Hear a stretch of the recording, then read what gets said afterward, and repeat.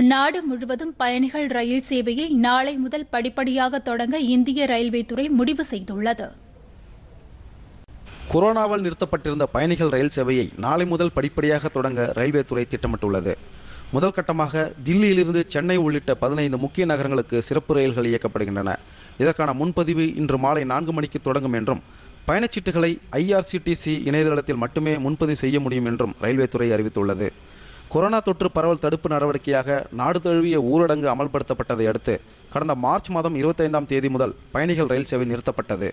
வெளிமாநில தொழிலாளர்களை அனுப்பி வைப்பதற்காக கடந்த 1ஆம் தேதி முதல் ஷ்ரமிக் சிறப்பு ரயில் சேவை தொடங்கப்பட்டு தொடர்ந்து இயக்கப்பட்டு வருகிறது. இதன் தொடர்ச்சியாக தில்லியிலிருந்து திப்ருகர், அகர்தலா, ஹவுரா, பாட்னா, பெங்களூரு, சென்னை, திருவனந்தபுரம் உட்பட 15 நகரங்களுக்கு நாளை இயக்கப்படும் பயணிகள் ரயில் சிறப்பு ரயில்களாகவே இயக்கப்படும் என்றும் ரயில்வே துறை அறிவித்துள்ளது.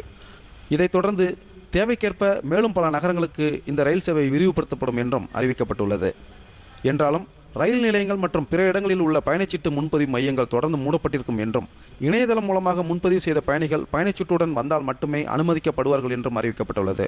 அதோடு அனைத்து பயணிகளும் முகக்கவசம் அணிந்து வருவதுடன் அவர்களுக்கு உடல் வெப்ப பரிசோதனை செய்யப்படும் என்றும், நோய் அறிகுறி ஏதும் இல்லை என உறுதி செய்யப்படும் பயணிகள் மட்டுமே இந்த சிறப்பு ரயில்களில் பயணம் செய்ய அனுமதிக்கப்படுவார்கள் என்றும் ரயில்வே வெளியிட்டுள்ள செய்திக்குறிப்பு தெரிவிக்கிறது.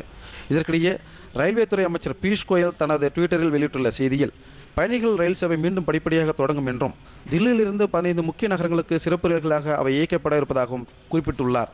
இந்நிலையில் பல்வேறு மாநிலங்களிலும் தவிக்கும் வெளிமாநில தொழிலாளர்களை தங்கள் சொந்த ஊர்களுக்கு அனுப்புவதற்காக ஷ்ரமிக் சிறப்பு ரயில்கள் இயக்கத்திற்கு மாநில அரசுகள் அனுமதி அளிக்க வேண்டும் என்று மற்றொரு ட்விட்டர் பதிவில் அமைச்சர் பியூஷ் கோயல் கேட்டுக்கொண்டுள்ளார்.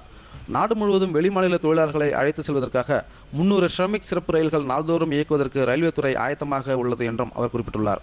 பொதிகை செய்திகளை யூடியூபில் தமிழ் நியூஸ் தூர்தர்ஷன் என்ற சேனலிலும், ட்விட்டரில் Tamil news Doordarshan @DD News Chennai என்ற பக்கத்திலும் காணலாம்.